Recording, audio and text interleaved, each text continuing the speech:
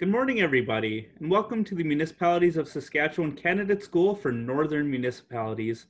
I want to thank everyone for attending today, and it's great to have you.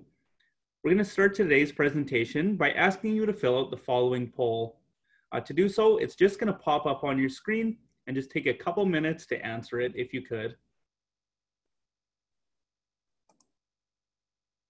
And just give it a second. It's just loading. There we go.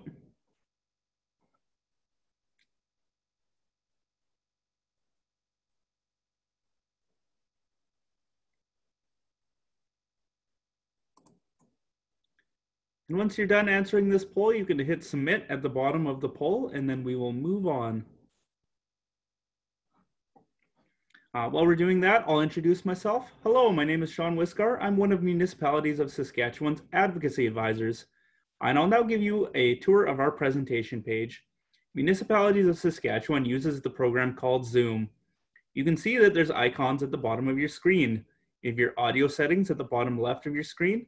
And if you're having any problems with audio on your computer, you can always switch to phone audio. You have the Q&A button for questions. Please note that you have the choice to send your questions anonymously and that the questions can only be viewed by us, the panelists. We have the chat for the comments and conversation. You can send your comments to just the panelists or to the panelists and all attendees. And I see some of you have already been in the message board today talking to us.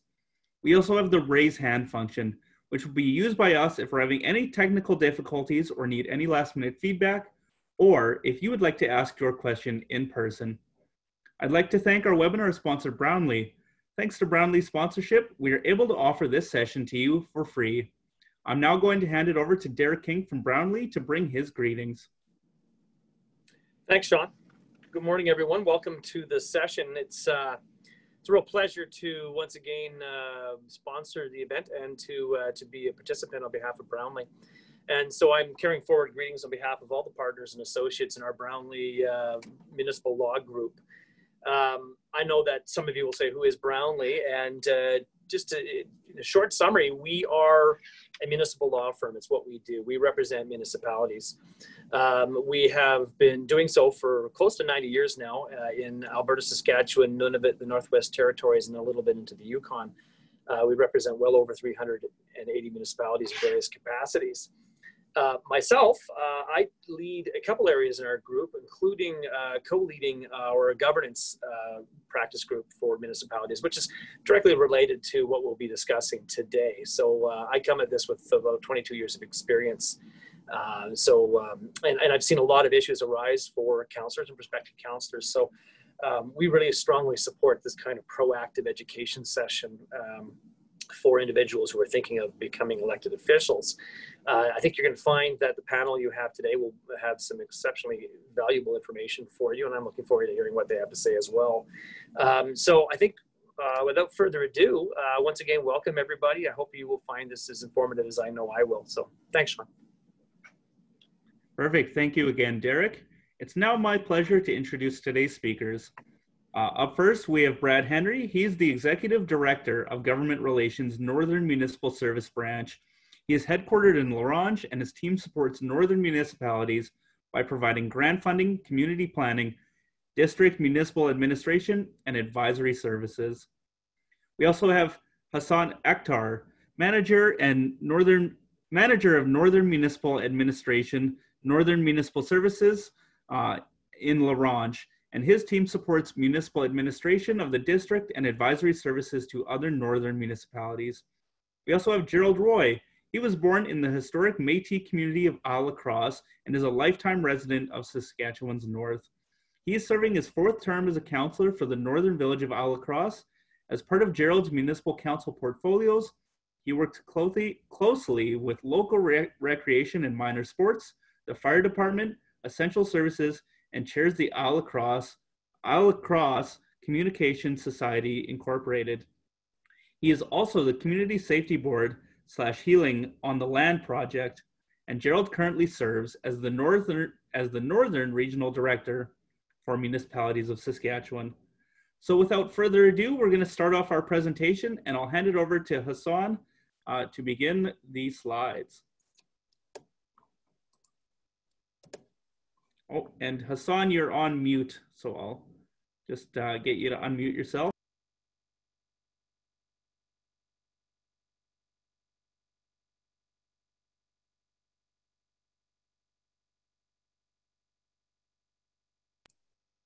Maybe it's Katie that has muted you. I'll get Katie to unmute you.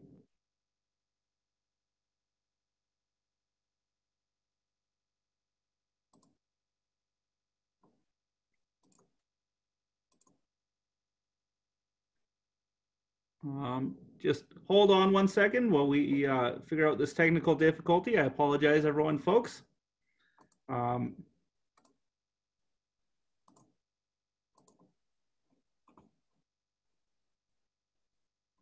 Katie, can you try unmuting him again? It's not working.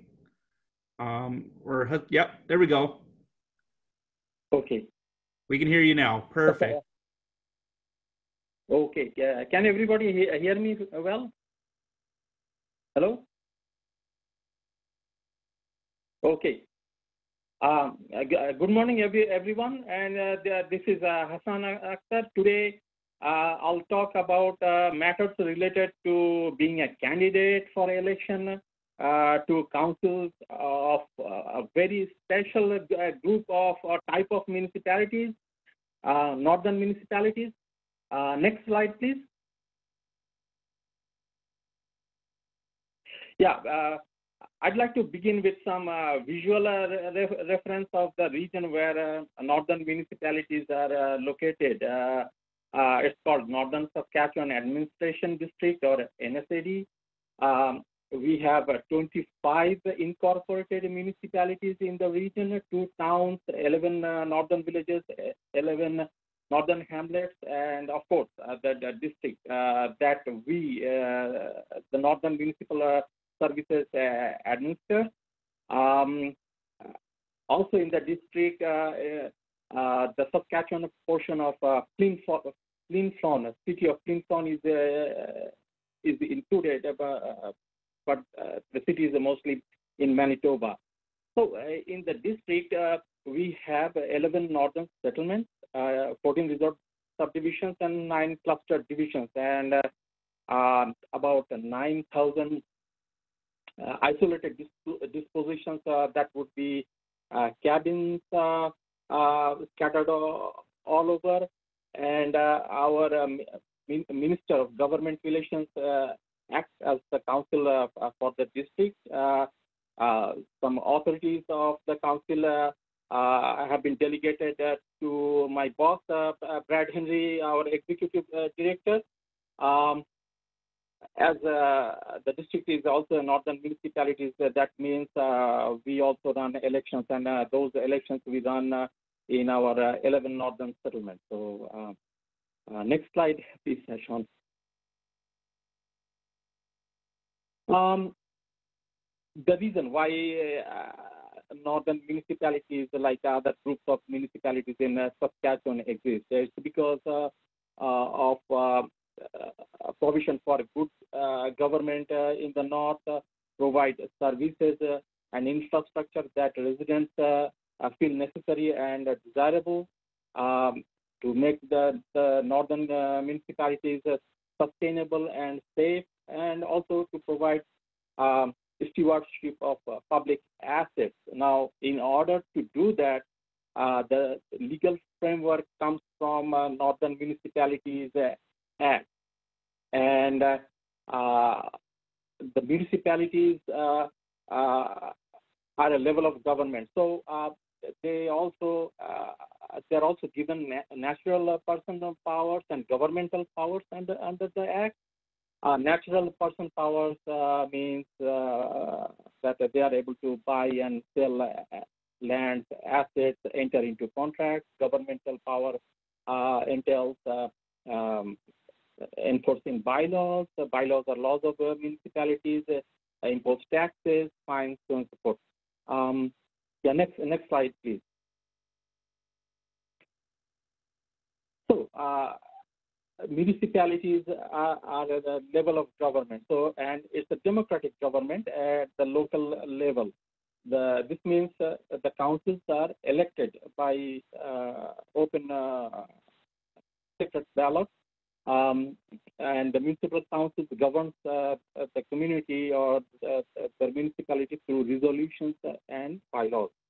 Resolutions are mostly used for regular administrative matters, and bylaws are used for other matters that affect the lives of residents, which would be like water and sewer rate bylaws. And the council makes decisions collectively. This means that individual councillors doesn't have any special power or authority.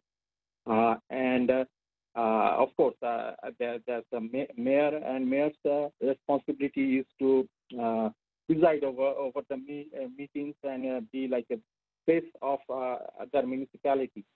Now, the council is supported by their administrator. Next slide, please. The administrator ensures that council's policies are carried out.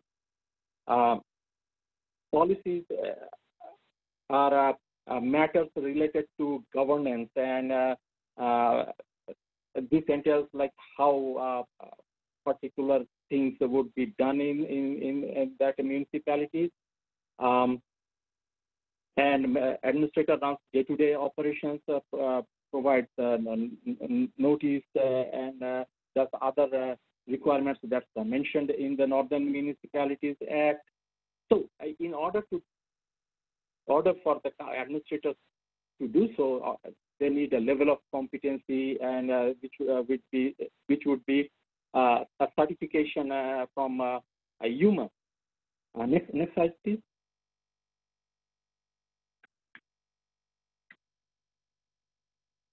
So now I'm moving into the 2020 general elections. As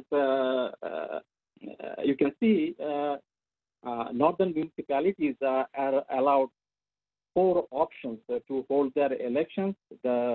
Obviously, like all other municipalities in Saskatchewan, the last date or the main election date is Monday, November 9th, but they can also do their elections before that day, which would be September 23rd, second last Wednesday in September, September 30th, last Wednesday in September, and October 7th, first Wednesday in October. And the term for office of the council members are 4 years. For northern municipalities, the council members are elected at large. There's no provisions for creating a ward or division. Next slide, please. Here I'm going to talk about candidate eligibility. The candidates need to be 18 years of age or older, not disqualified pursuant to this means Northern Municipalities Act or any other act. They must be Canadian citizens, resided in Saskatchewan for at least 6 consecutive months immediately before the date on which they filed their nomination, and there's a similar residency requirement in the municipality where they're going to be running for office, and that's at least for 3 months. Next slide, please.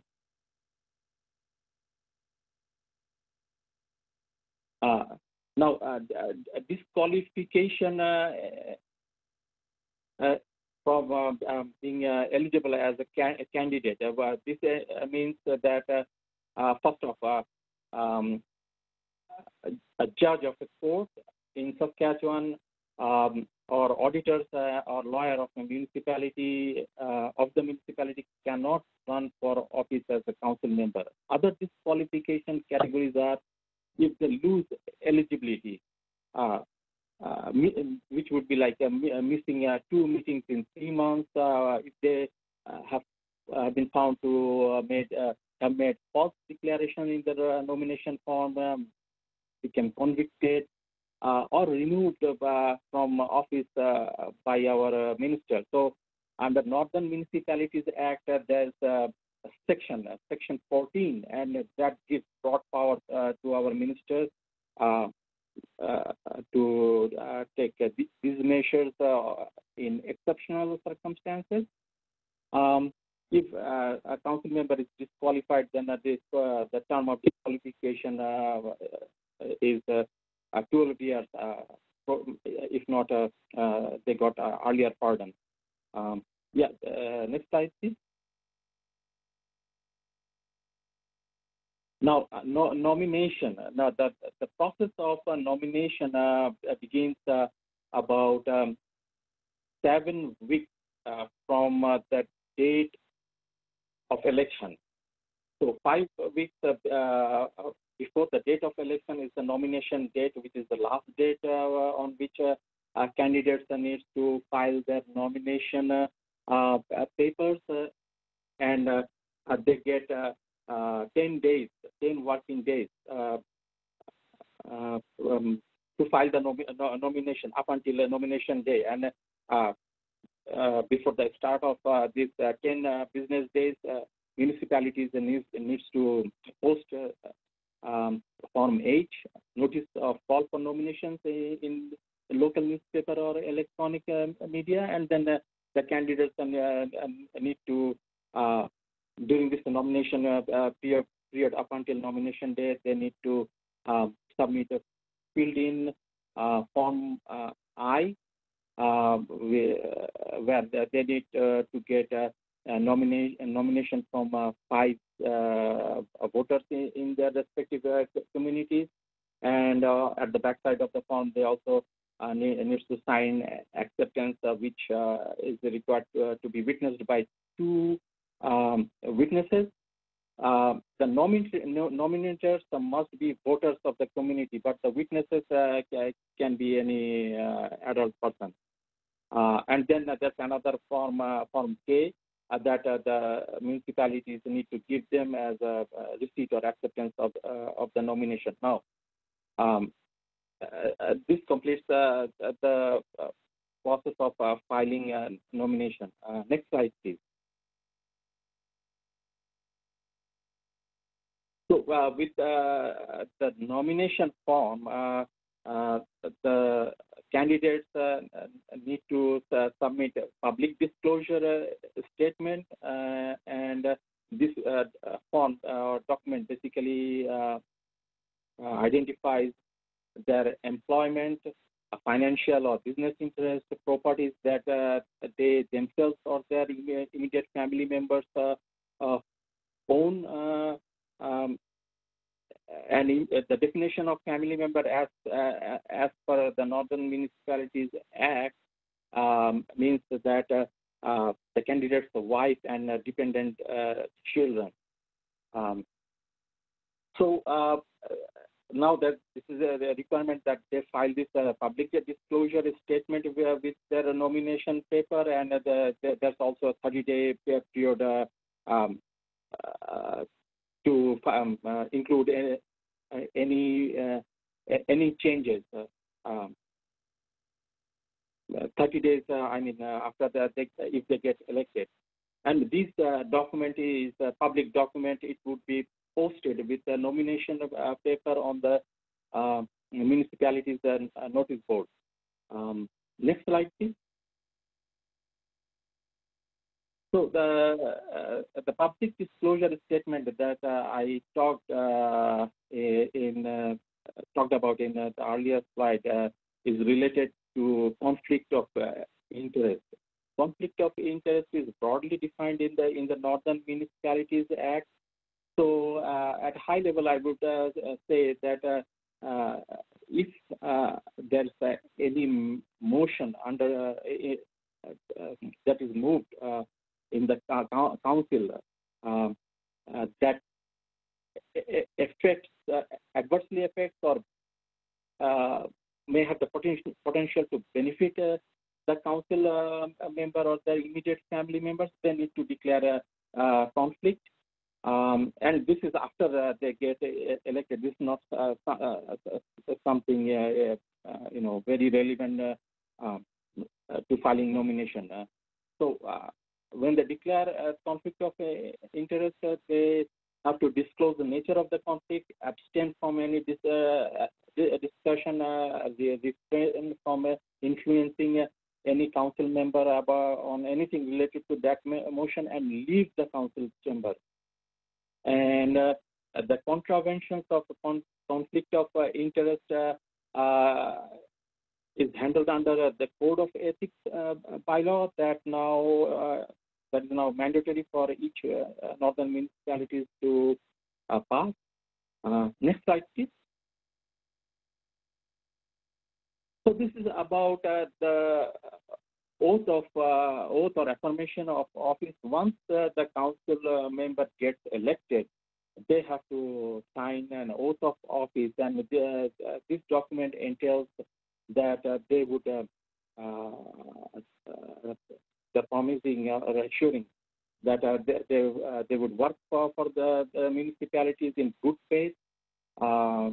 They would not indulge in any bad practices, perform their duties diligently, will disclose a conflict of interest, will comply with the Code of Ethics, rules of conduct, and comply with the Northern provisions of the Northern Municipalities Act.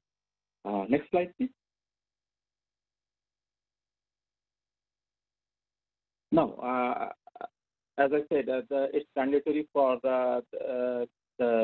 each northern municipalities to pass Code of Ethics bylaw, and basically this slide mentions what that entails. The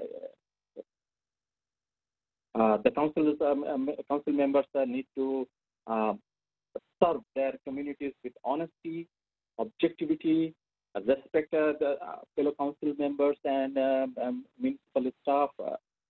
They would ensure transparency and accountability in their action. They would ensure confidentiality. Now, I would like to touch on this confidentiality part of council members' duties. So that's another act, the Local Government Freedom of Information and Protection of Privacy Act, and the Part 3 of that act spells out what are the matters that generally would fall under confidentiality. And if there's a matter that's confidential that the council would like to discuss, there's a provision in the Northern Municipalities Act for them to go in camera, which is a closed door session. Then council provides leadership, ensures that the public interest is represented in their decisions, and they act responsibility and a good faith. Council members are trustees of public assets. So basically, the Code of Ethics bylaw is meant to ensure that council members serve their communities in governance part of the municipal process in good faith and objectively. Next slide, please.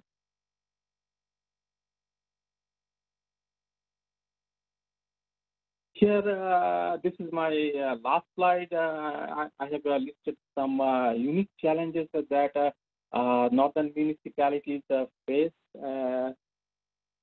As I've shown in my second slide, the map shows that the large area, and it's a northern part of the province that includes 46% of the area. It's a huge area. So northern communities are remote. There's a high cost of living, high cost of maintaining and operating or constructing infrastructure. Many northern communities have a very small population, so there's some weakness in governance and administering their communities. They face challenges in accountability and transparency, meaning that some northern communities fall behind in submitting their audit report or other legislative requirements that they are required to do. Fortunately, Northern Municipal Trust Account, as well as our partner New North, they are working on programs to address those weaknesses, and hopefully in the next near future, many of these deficiencies would be successfully addressed. Yeah, next slide, please. Yeah, so this is my last slide, and I'm now free to take questions. If I need to refer to my staff or refer to documents, so then I'll get back to the audience later on. Thank you. Perfect. Thank you so much, Hassan. That was a really engaging and interesting presentation, and I certainly learned a lot. So I know our audience certainly, hopefully, did as well. I'll just hand it over to Brad and ask if there's anything you would like to add or build upon from this presentation before we move on.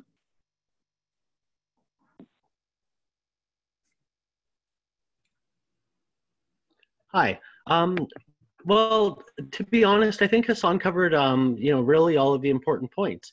The general election dates are the critical point, and that's exactly. If you could pull up that slide, thank you. Ultimately, I think in the context of this meeting, it's important just to reflect on some of the other points that Hassan made about the, ultimately the roles and powers of a council. And I think it does reflect on some of the questions that have been posed so far. So maybe I'll just touch on some of that and hopefully try and answer some of the first couple of questions at the same time. Ultimately, the main job of a municipal council is to provide leadership and to make policy. Members are elected for council, as Hassan said, to represent the entire community, not just any particular group of interests or group of residents or anything like that, but ultimately what's best for the community at large. So collectively, council members make decisions about ultimately what a municipality does. Municipalities primarily provide services to residents, and that's a lot of what councillors talk about is and make decisions about is providing those services to residents, how those services would be provided, what levels of service are needed, those sorts of questions. Ultimately, there's no question that it's necessary to rely on the support, advice, and assistance of your administrator and municipal administration during that process.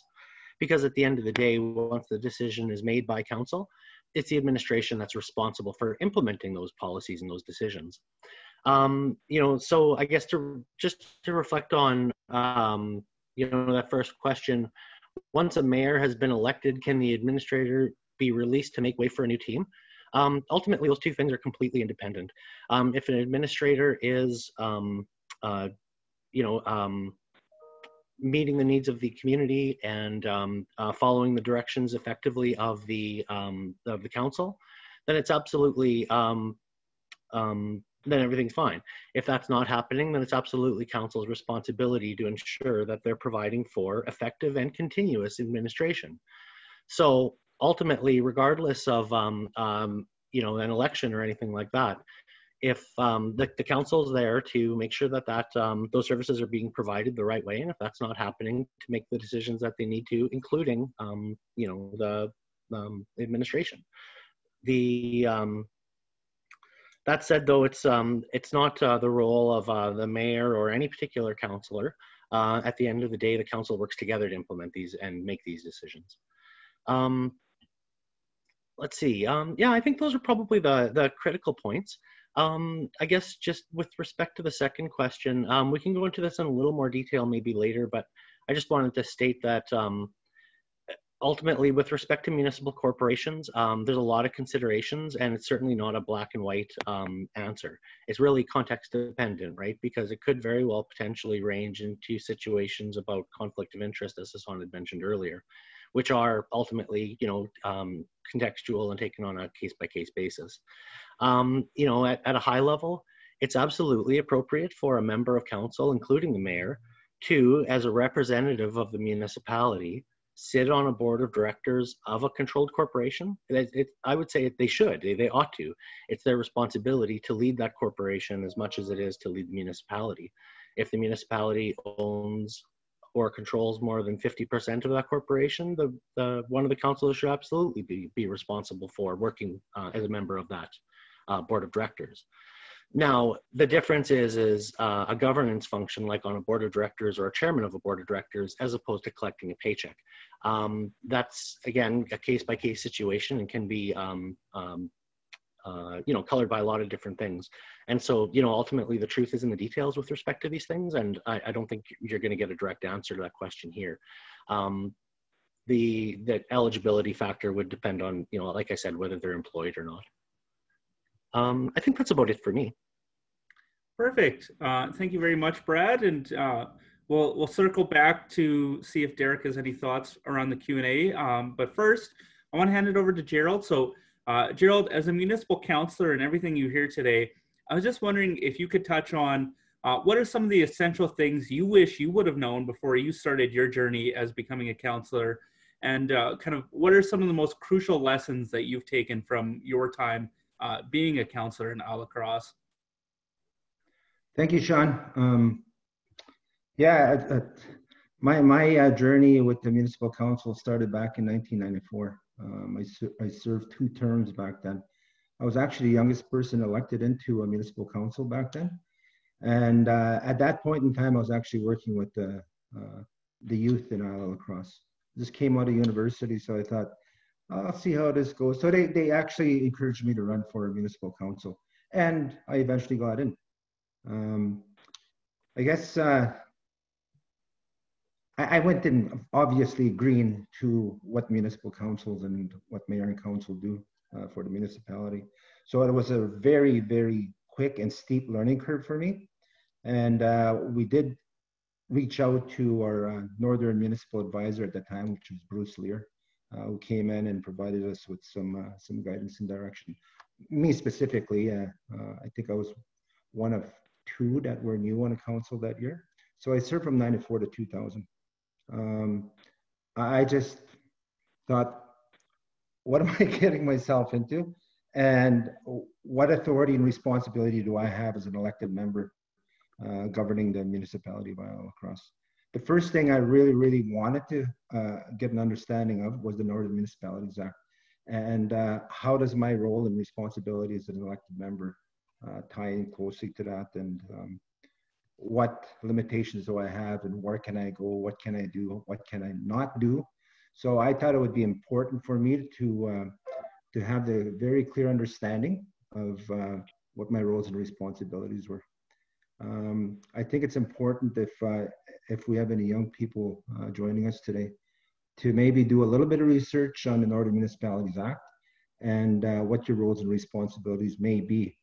If you have a certain interest in whatever that is in the community, be it health and safety, finances, budgeting, dealing with bylaws, dealing with the public, interacting, engaging people of the community, whatever it might be, I would encourage individuals to do their research and be prepared to do a lot of good work for your community in partnership with mayor and council, the administrators and staff, and most importantly with community members. You're not, so to speak, taking on major roles, but you're leading some files, and I think it's important that you're engaging the community members when you're dealing with certain files, whatever it might be, recreation, infrastructure, essential services, so on and so forth. I think one will quickly learn as you go on the municipal council that you tend to lean towards some projects that really captures your attention, and this is what you want to dedicate your time to. It's important, but it's also important to know how far you can go and how far you can take that, because you don't want to get involved with the day-to-day operations of the municipality. So it's really important that you take a really close look at what you can and cannot do. The conflict of interest stuff, I learned that very quickly. I had to step down from numerous boards where I noticed I would have been in a conflict. I mean, I volunteered from when I was, I think, 14 years old, and I think that kind of prepped me to get into some of the roles and responsibilities that I now find myself in. And I've been appointed provincially, of course, to many boards and committees, so that's also helped me. So get involved with your community, understand what your community needs are, understand what the challenges are, understand what the issues are, and work with all groups and agencies and get a really good understanding of what those needs are of your community members and whatnot.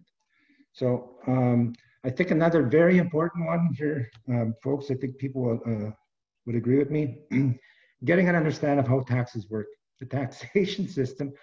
People ask questions. Most of the time it's about taxation. And if you're a ratepayer in a community, you want to have an understanding of, again, doing a little bit of research and maybe reaching out to Saskatchewan Assessment Management Association, excuse me, to help you with that. In 2012, when I decided to run again, I was in 94 to 2000, and 2012 again, I came back on, I was reelected. My first task was to try to educate the community and the ratepayers as to how the taxation system works. So I did try to bring in somebody from SAMA. They wouldn't do it a public presentation type thing, but they wanted to do one-on-one. What I noticed from that is we had two of the probably richest individuals in the community actually meet at the SAMA rep and nobody else. I don't know why they won't do a public forum or a public presentation. If not, then I actually asked them to use one of our municipal development corporations, which is Isle Cross Communication Society, Inc. It's cable, internet, and radio station. We can do that over local cable and present it over also the radio. They wouldn't do it. Anyway, get a good understanding of how the taxation system works. It's really important because a lot of questions come from that, and the more prepared you are, the better you'll be able to answer them. And you would tend to douse fires when it comes to taxes and questions around that. So proper fiscal responsibility was another one. Had very little knowledge around budgeting and reading financial statements and whatnot. If you could get an understanding of the basics on that, you're set. Get a little bit of an understanding around fiscal management and anything that has to do with finances. Really, really important. Code of ethics, of course. You want to look also into that a little closely. Again, the words that Hassan has mentioned in his presentation around respect, trust, honesty, accountability, transparency, confidentiality, and responsibility. Those are probably the top ones I would consider.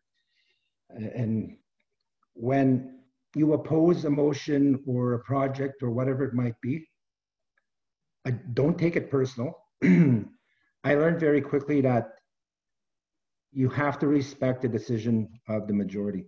In this case, if you're only one that's opposing a certain motion or whatever it might be, don't leave the council chambers that day and go and voice your concern or your opinion with others. Show the respect of the rest of the council when they make a decision. It makes everything run so much smoother. And knowing how proper parliamentary procedures work, I think that's another very, very important one. And I mean, we take the time in Isle Cross, where actually back in the 90s to 2000, I started what was called a junior mayor and council. It's still in existence today. It's changed a little bit. Now we're using the the SRC through our high school, this Student Representative Council. So the president there automatically becomes the junior mayor, and the rest of the on the Student Representative Council become junior council. So we actually help them in building some capacity. We include them on boards and committees in the community. They don't have voting privileges if they're under 18, of course. And one of them actually sits, the president or the junior mayor actually sits on our Isle Across Communication Society Inc. She does presentations and she speaks at our public events and engagements and whatnot. So a very good way of building capacity for young people to get involved in municipal politics. And I think also from that, shaping and molding our young people. I've been fortunate, Isle Across has been fortunate to have some really, really outstanding, committed, hardworking, responsible, transparent, accountable administrators. Rose Dion, the late Rose Dion, was a mentor of mine and a mentor of a lot of people, including our current administrator, Diane McCallum. Diane is now be retiring after the next election, and a former young person by the name of Donnie Fable has now taken up the administrative role. He's certified. And we have one additional young person in our office who is now working on her LGA, which is Kathleen Mispinas. So I think we're good for the next 25, 30 years, and our community continues to grow. I like to say that our community is progressive and productive. We have three municipal development corporations. One's a not-for-profit, one's for-profit, and I've mentioned ICSI on several occasions, which is a for-profit and not-for-profit arm. So generating wealth, building capacity, forming partnerships, and just looking out for the best interests of your community and making sure you have that in the back of your mind and in your heart at all times when you're making decisions for the community. I would talk about bylaws and all that, but just familiarize yourself with as much as possible, and as time goes on, you learn more and you become more comfortable with your position and the needs and responsibilities that come with that. I think that's all I have for now, Sean, and I'll certainly answer any questions if there's any for me. Perfect. Thank you very much, Gerald. That was a lot of information, and I think it was all really helpful. And I think being able to bring in that real world experience of being a councillor in the North is definitely going to be beneficial for our potential candidates here as they look at running for election. Last but not least, before we jump into the Q&A, I'll just hand it over to Derek if you have any final thoughts that you want to share, or anything that you can share from your legal perspective coming out of this presentation, and then we'll move into the questions. Thanks, Sean. I think Gerald really covered pretty much everything I would provide from from a common sense perspective. Maybe what I would comment on, just to build on a little bit of what he said, is I think really just to underline the importance of understanding what it is that you are involving yourself in. It's an important role. I mean, local government is, in my opinion, the most important level of government we have in this country, because it is the level that we interact with every day. And so your elected officials are a very important position to be in, and it's not something to jump into lightly. It's a very important public service, but you are still performing a public service, and you need to go in there with an understanding of what that entails. Just to reiterate what Gerald was saying, it is worth going in and getting a general sense of the obligations that are imposed on councillors, the duties and responsibilities, how decision-making occurs, understanding that councillors in their individual capacity don't have any particular authority to bind the municipality or to make decisions. Council acts as a whole, and that's an important thing for especially new councillors to understand, because we do see that is an area where issues can arise, where issues with the code of conduct, for example, can arise, where a councillor, through nothing but good intention, gets themselves ahead of council, or puts himself into a position, frankly, of doing something that administration should be doing rather than an elected official. So it's important to understand the role of elected officials individually and collectively, to understand where the dividing line is between the responsibilities of council and the responsibilities of administration, what's policy versus what's operations, and to go from there. And I think that's all I would really reiterate. It's just the importance of getting an understanding of what it is that the role that you will be applying for by virtue of putting your name forward to the public requires of you, to ensure that you hit the ground running and don't spend your time bogged down with trying to figure out where the safe path is. That's the important thing, I think, there. I have a few comments on some of the questions that have been posed, but we can leave that to the Q&A. So, thanks. Perfect. And with that, we will jump right into the Q&A. So Brad already kind of got us kicked off early, but we'll start anyway. The first question, which Brad already talked on, is once a mayor has been elected, can the administrator be released to make way for a new team? Does anyone have additional thoughts that they'd like to share beyond what Brad has already touched on?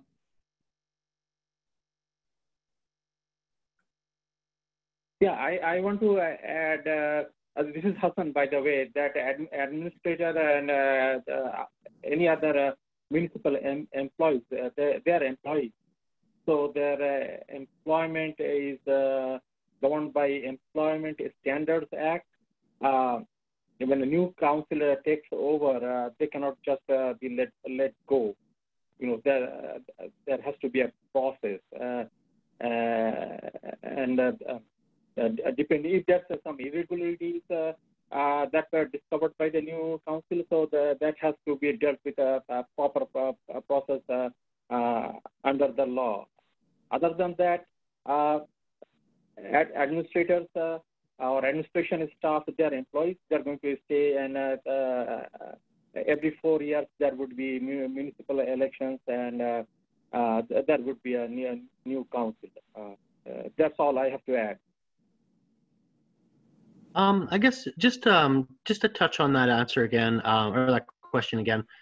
As Hassan mentioned, hiring and firing can't just be something willy-nilly, because ultimately you're putting the municipality in a situation that they may be legally liable for your actions, right? So, at the end of the day, the important thing again is to consider and reflect on what the best interest of the community is at large. A lot of times these sorts of questions are focused around a particular issue. And I guess that's just what I want to caution against, is that a councillor's role isn't to hyper-focus on an issue to potentially the detriment of everything else. The councillor's role is to think about the whole system at large, make decisions in that greater context. It might seem in the context of an issue that getting rid of the administrator on day one is in the best interest of the community, but I can guarantee that unless there's another administrator waiting in the wings to jump in, you're doing your community a disservice, because continuity of administration is absolutely critical. Perfect. Thank you, Brad. Yeah, sorry, Sean, just one quick thing on top of that. I think everybody else has covered off most of this, but I just to underline what was stated, from our municipal labor and employment team's perspective, one of the biggest drivers of legal costs for communities on the labor and employment side is improper termination of the administrator, not following the process, doing it too quickly. So it is an area that can really drive up your legal costs, which drives up taxes. So it's something to bear in mind, that if you're going to go down that road, exercise caution and follow the process exactly. And if you have difficulty with the process, get that legal counsel early. It's a lot cheaper to get the advice up front than to try to unravel it once the horse is out of the barn. Perfect. Thank you, everyone. We'll move on to the next one, and then we'll just quickly touch on it. And I guess I'll ask if Hassan or Derek, if you have anything to add around whether the municipal corporation renders someone ineligible to continue to hold that position for the second question. But I think Brad has kind of largely touched on that around municipal controlled corporations. Yeah, sorry, go ahead. Go ahead.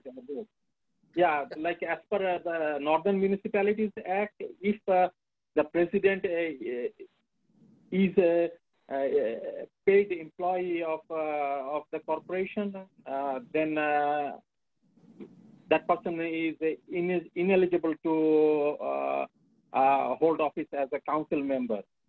Otherwise, as Brad has mentioned, municipal development corporations are owned by the municipalities, and the councillors sit on the board of those corporations to represent the interest of the owners. The councillors are not shareholders of that corporation. So they just make sure that the interest of the owner municipality is protected.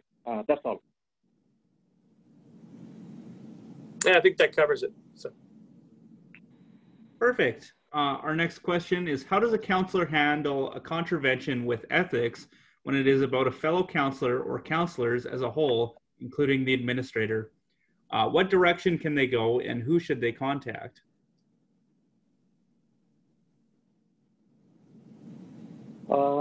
This is Hassan again. So if a contravention of the code of ethics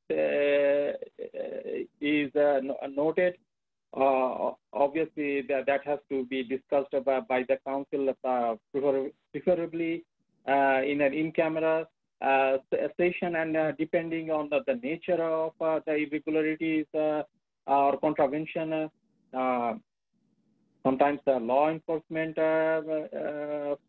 agencies could be involved, and audit could be called for. Depends. That's all from me. Yeah. I have some thoughts on this, but I don't want to step over any elected official who might have some thoughts on this, because I think that's the advice we really need to hear. Because I made that at Gerald. Yeah, I think I'm looking at Gerald as well.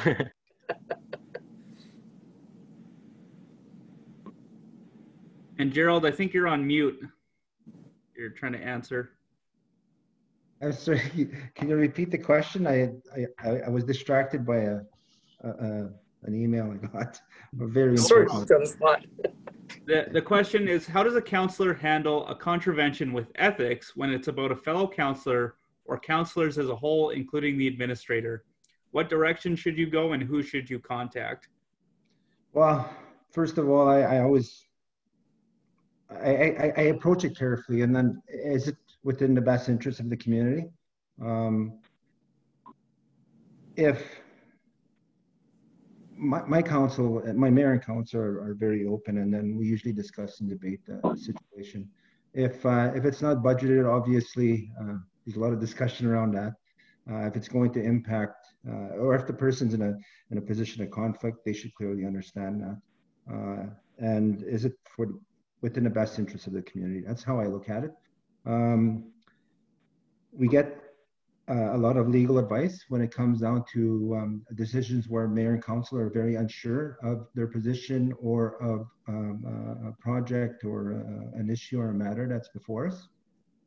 Of course, we turn back to Northern Municipal Services for some advice, but we tend to turn to our legal counsel for some of the matters that we think are beyond our decision-making process, and make sure that we're within line and we're not contravening the Northern Municipalities Act and other areas. So again, I think it's important for councillors, mayor and council, to have a really, really good understanding of the roles and responsibilities, and where they can go and what can they do and cannot do. I think that's very important. But if you're unsure, discuss it, debate it, and then you can, as an individual councillor, can make the motion to maybe table or postpone the motion for further review, and let your administrators do some work and do some research on it and bring it back. Better to be safe than sorry. So. Yeah, I really don't have much to add other than what, supporting everything that Gerald and Hassan have already said. Ultimately, the actions kind of scale with the seriousness, right? First and foremost, the important thing is to raise it with the council directly.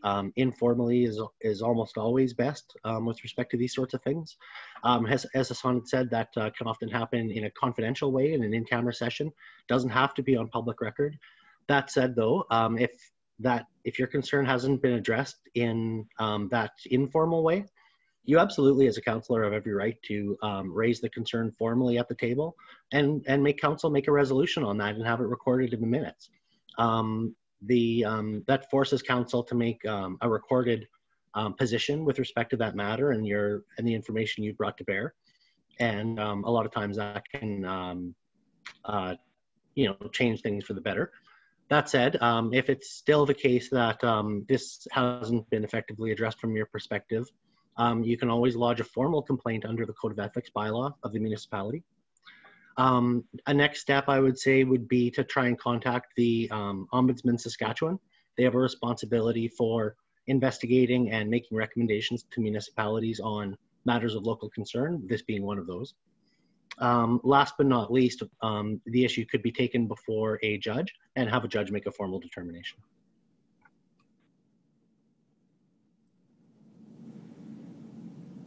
Perfect. Thank you. And Derek, do you have anything to add? No, I think that kind of covers it. I was going to just comment that the Code of Ethics itself typically will provide for both a formal and informal complaint process. Where it can get particularly sticky is when it deals with pretty much everybody else on council and administration. And when you get to that point, you have a pretty serious issue potentially. And that's where typically our clients will get, well, as you'll see, the ombudsman involved, or even the minister and the advisors to local government advisors involved to try to sort out the issue. And those are particularly unique situations. We almost never see a situation where all of council is in a position where they're in conflict with the Code of Ethics. But it can arise. Perfect. Thank you, Derek. Our next question.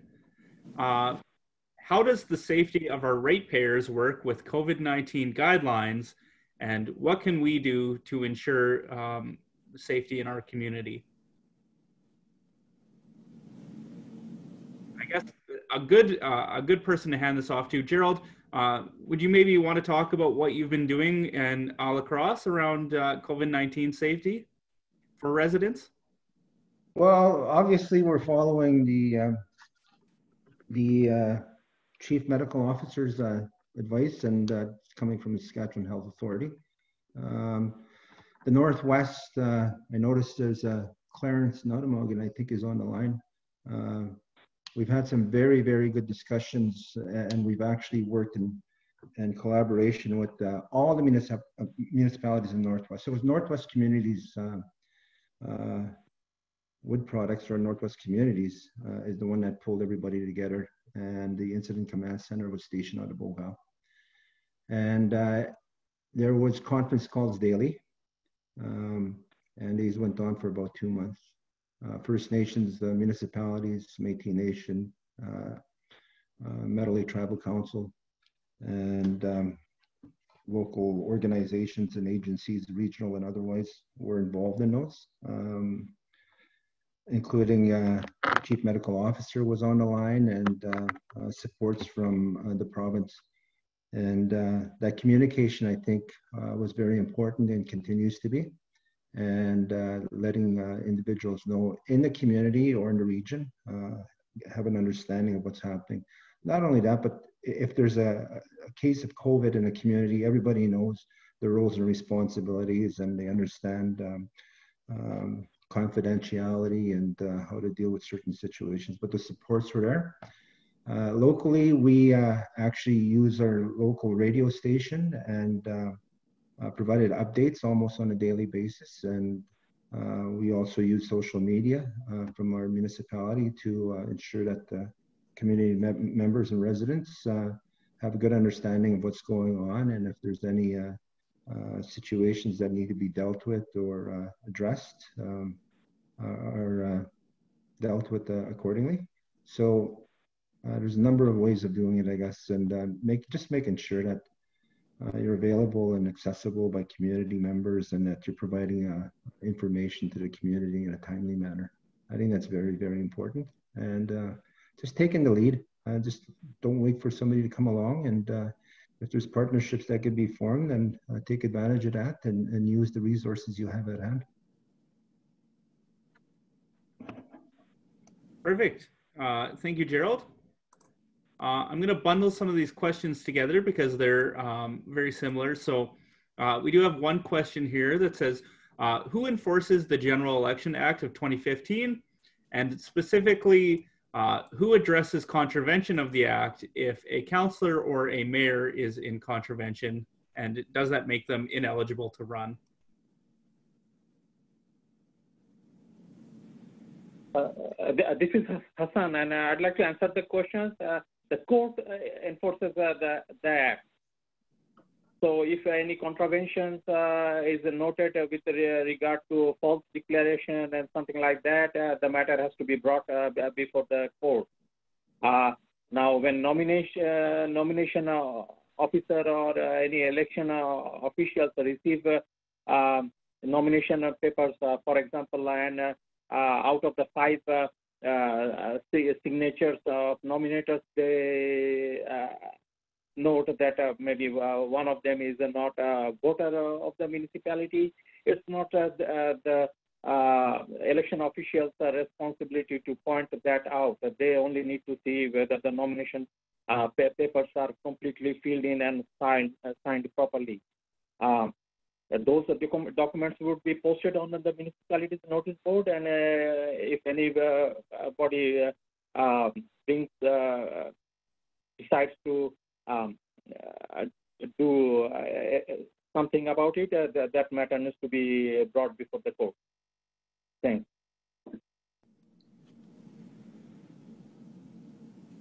Yeah, just to add to that, if I can. Yeah, that's exactly right. Ultimately, it's the courts that will enforce it. There's 2 ways that contraventions of the act can be enforced, and one would be by way of what we call a civil action, where somebody brings a challenge under the act, challenging a person, the way they ran the election or their eligibility for nomination or what have you. As well, contraventions of the act can also give rise to prosecution and the imposition of offenses, which would be handled by the Crown prosecutors. That would typically happen by way of somebody filing a complaint, it being investigated to the degree that somebody could conclude that there was reasonable and probable grounds to believe that that offense had been committed, resulting in the issuance of an information and charges against the individual. In which case it would go before the provincial court as a prosecution. So that's typically how the act is enforced. Perfect. Thank you, Derek. And Brad, do you have anything to add, or Gerald? No, that about covered my perspective. Perfect. Actually, Sean, sorry to interrupt. I think there was a part of that question that we kind of missed. I think there was a question: is a mayor eligible for I don't see the question here. I don't see the question here anymore, but it says, if a current mayor is in direct contravention of the Municipalities Act, are they still eligible to run? Yeah, so the short answer there is, in the absence of some determination of ineligibility, a person is entitled to run. So if the suggestion is that the mayor is in contravention, or any elected official is in contravention of the act, the really question comes down to, is the contravention related to something that would disqualify them from office to begin with? In which case, if it is something that could potentially disqualify them, the next question is, and has there been a determination made? Because until it's determined that somebody is disqualified from office, they are entitled to run. So you have to have some form of determination before the courts typically, or an admission by the elected official that, for example, that they did, say, for example, vote for something that was a conflict of interest and they're no longer qualified to be in their position. So yeah, without the determination that there is an actual contravention of the act, and that it's the kind of contravention that would put them offside eligibility under the Elections Act, then yes, they would be entitled to run. Perfect. Thank you, Derek. That's a critical point, Derek. Thanks for catching up. Yeah, no worries. Mm-hmm. Our next question is, when bylaws and policies are not followed and the ratepayers try and hold the council accountable, what can a ratepayer do when they don't think that the council is taking action on their complaint?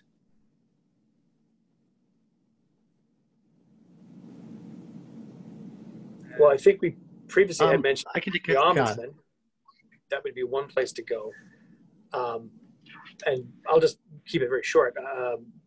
When bylaws and policies aren't being followed and ratepayers are concerned about that, complaints can be put forward. Some kinds of issues can give rise to eligibility challenges of a counselor. Some can be just literally challenges before the court saying, well, I think that this bylaw wasn't properly passed. So you might see challenges to a bylaw under the Act, for example. But where there is no specific remedy contemplated by the Act, the remedy is the election. The remedy is vote the people out, unfortunately. And that's ultimately what we expect to happen in a democracy, is if our elected officials aren't following their own bylaws, their own policies, barring some judicial remedy, then the remedy is in the ballot box.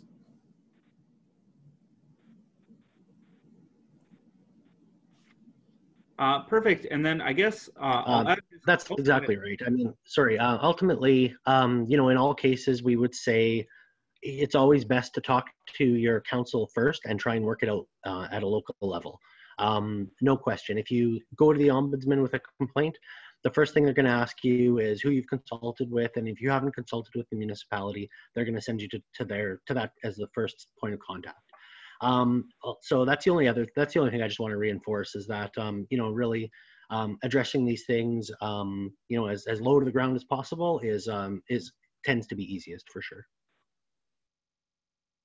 Perfect. Thank you, Brad. And I think because it's interesting, I'll flip this question kind of over to the other perspective of, as a counselor, what's the best method of resolving complaints or concerns from your residents? So I'll hand that over to Gerald. And if you just want to speak on kind of some of the ways that you've been able to address concerns of residents and ratepayers in the past.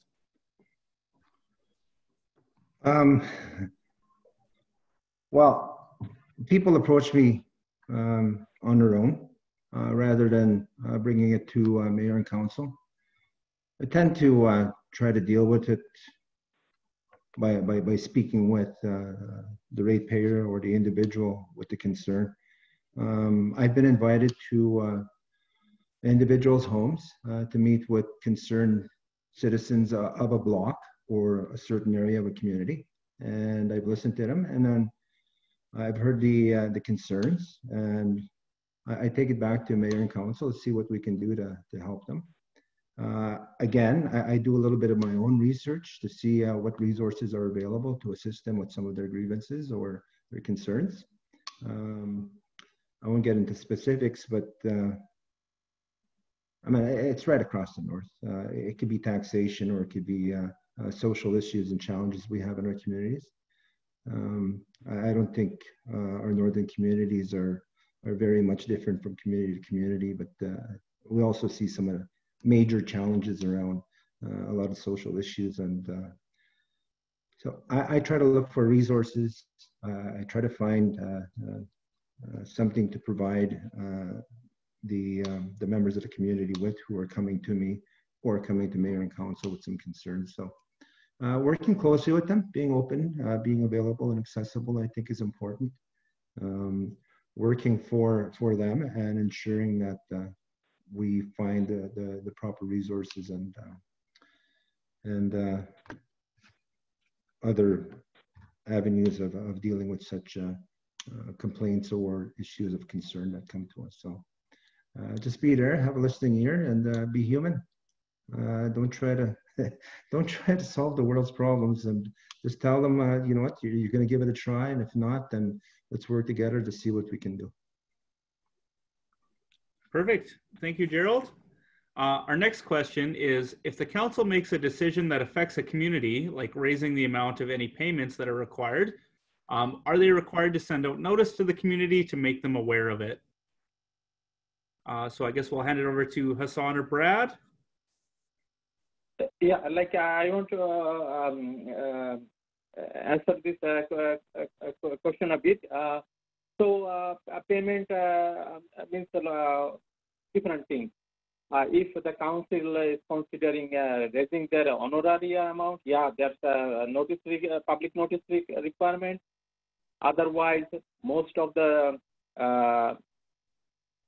rates and taxes are changed through a bylaw, and bylaw is given free readings. And the council meetings are open. any resident, anybody, any citizen can go and attend those meetings. Once the meeting minutes are approved at the next council meeting, many of the municipalities post their bylaws on their website, or they also provide information that utility rates have changed. So this kind of this process addresses the requirement to inform the communities. If mill rates are changed, in that case, every year property owners get tax notices. So that time they become aware of the changes in mill rates. Also, some information is available in the municipality's audit report. So there is various ways that the residents and ratepayers are informed of council's decision on changes to any payment requirements. Thank you. Perfect. Thank you, Hassan. Does anyone else have anything else they'd like to add?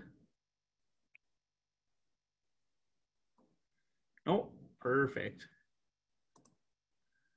Our next question, and I think this probably also goes to Hassan. It says, when are you allowed to start officially campaigning for your election? I'm not aware of any timeline stated in the Elections Act. I'm aware of people who are letting residents know that they would run for mayor's office or councillor's office, and nomination notice for nomination hasn't been given. So there's no timeline for the start of campaigning. It depends. When individuals would like to start campaigning, it's up to them. Thanks. Perfect. Thank you, Hassan. Our next question is for Gerald. Gerald, it was mentioned when you said when you oppose a motion, you should respect the other councillors if they're in the majority and disagree with you. What do you do when you believe the motion is completely out of line?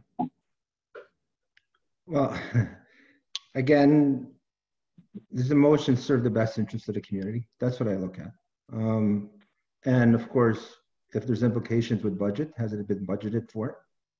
I think it's always in the best interest of any motion, or even if it's out of line, does the person understand actually what they're putting the motion forward for? Again, it's important that the council clearly understand that what impacts that motion will have. Again, my statement around that earlier was that if I oppose a motion, I still have to respect the motion if the majority passes it. Basically, I'm saying I'm not going to leave council chambers and go and cut up the individual or individuals who passed the motion. So just for ethics and respect of council members, that's what you basically do.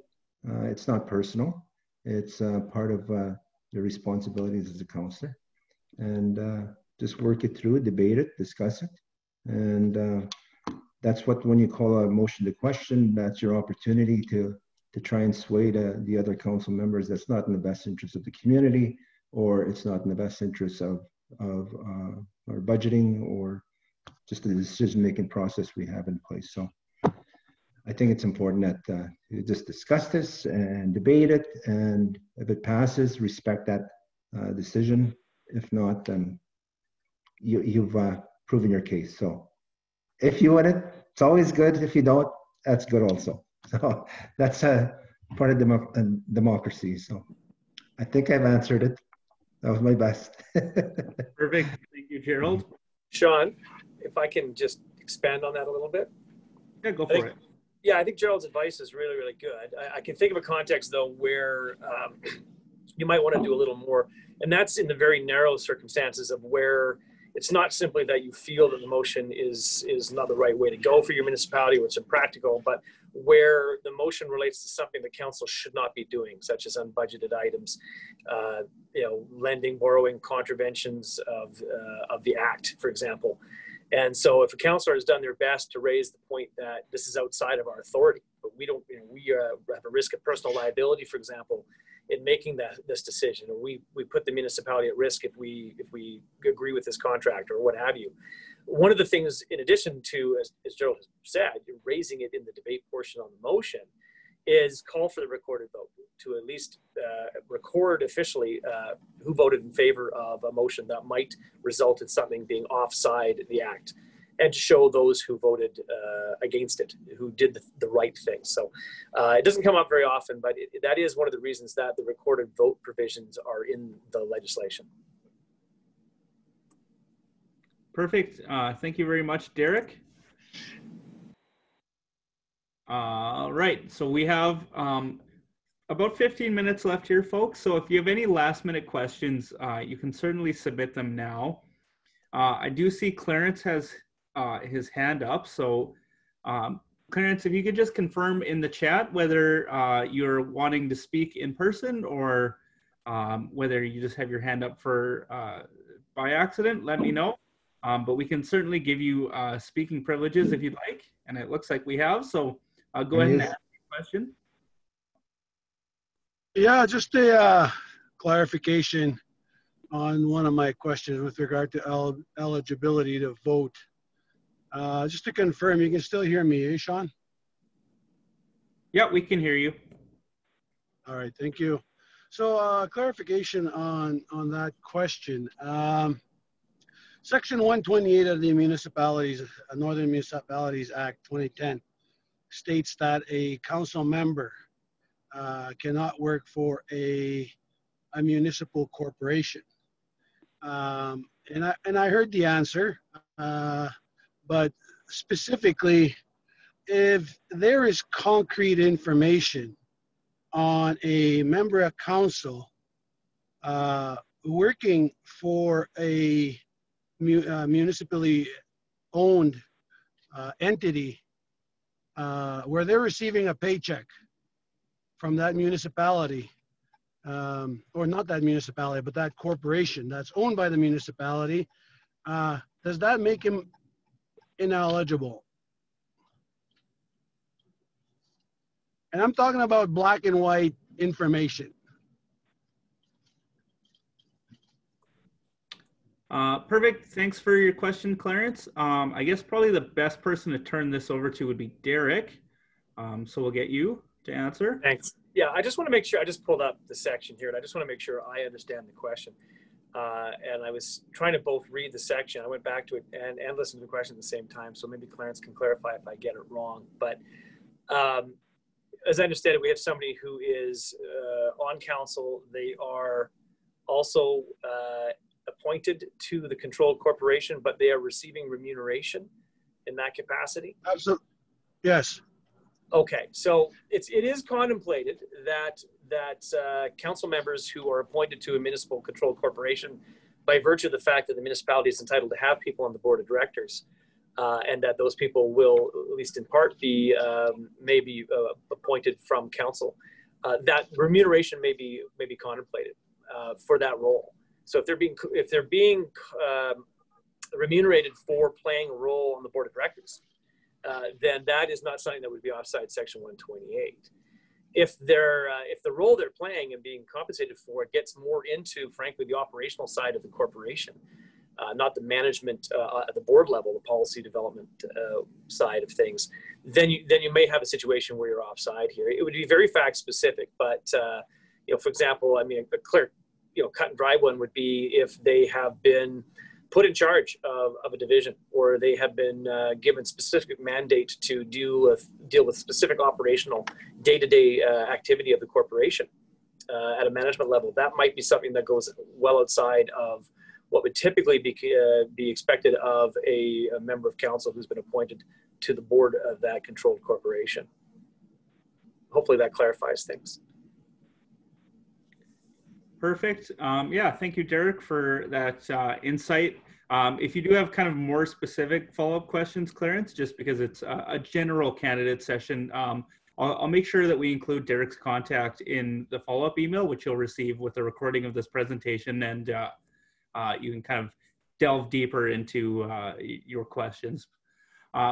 I think because we only have 10 minutes left, I'm just going to do a quick roundtable and get everyone's final thoughts on the presentation today. So just if anyone has final things to share or specific things that you'd like candidates to keep in mind as they go through the process of running for municipal election and perhaps eventually becoming a member of a municipal council, I'd just be interested to hear what you have to say about that. So we'll start with Hassan, and maybe if you just want to share your final thoughts, that would be great.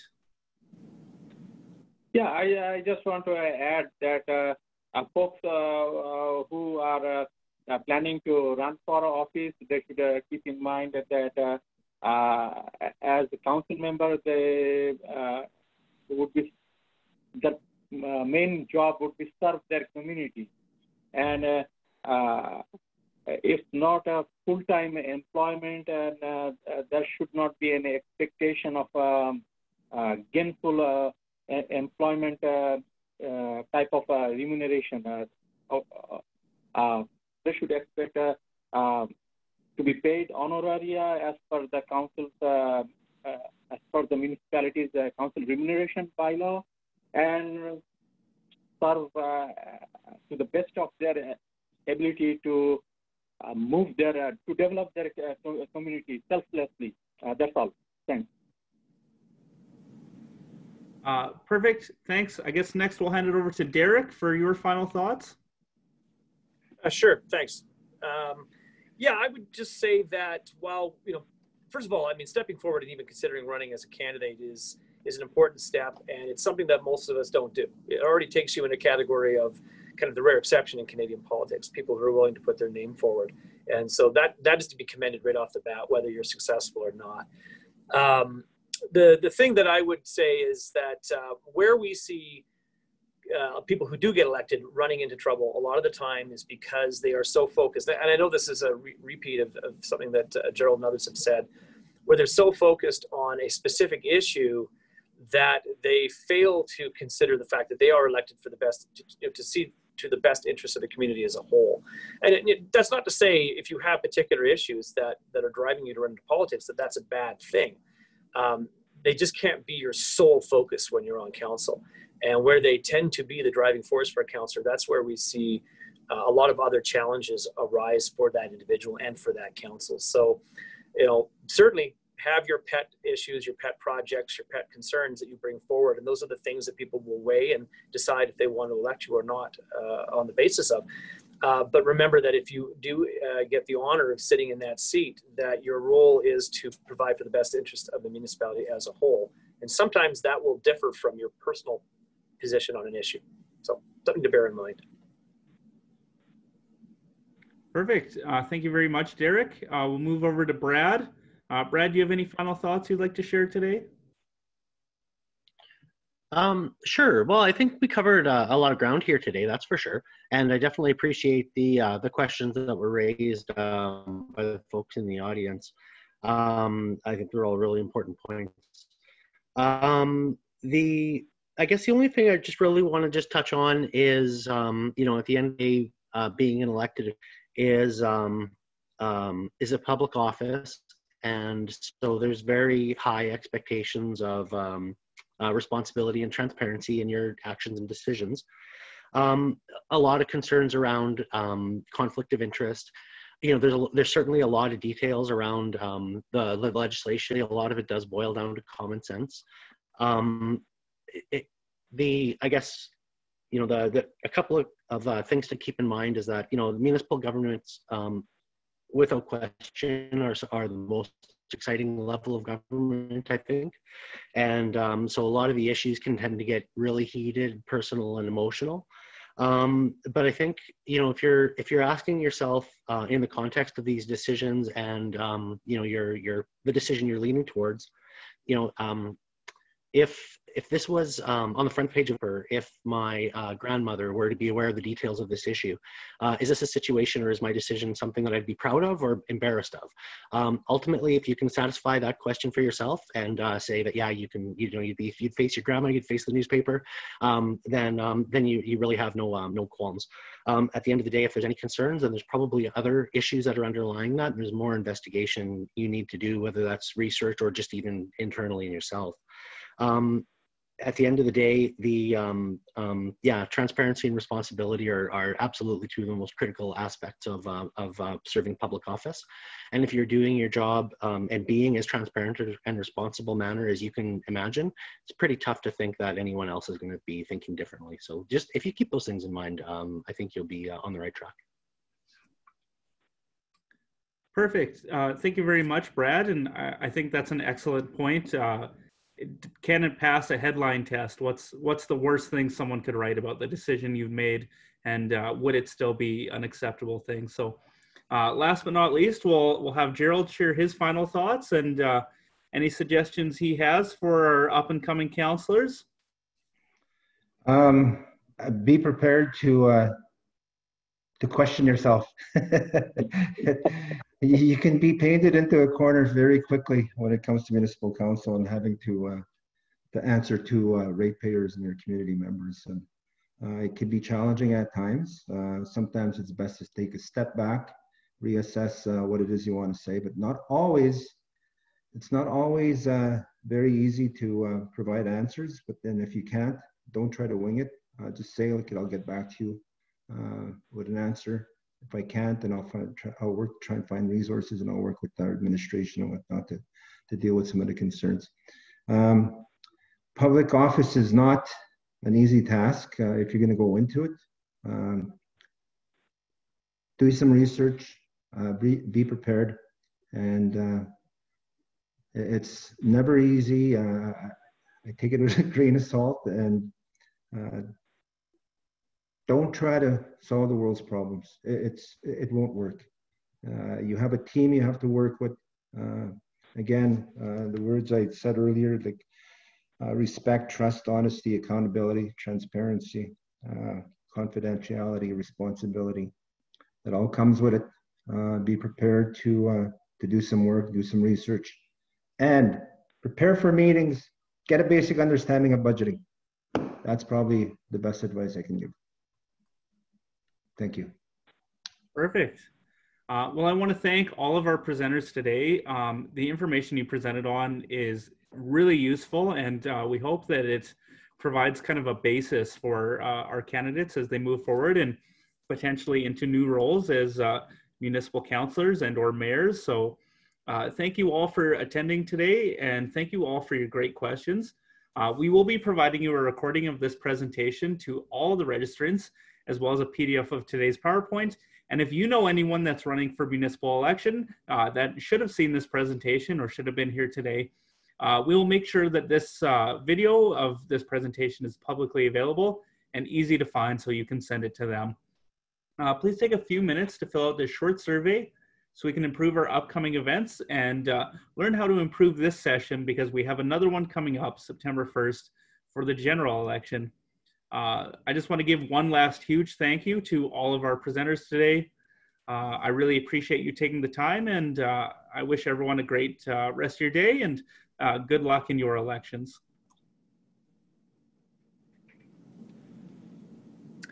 Thanks, Sean. Thanks, everyone. It was a pleasure once again to participate. Thank you. Thanks, everyone.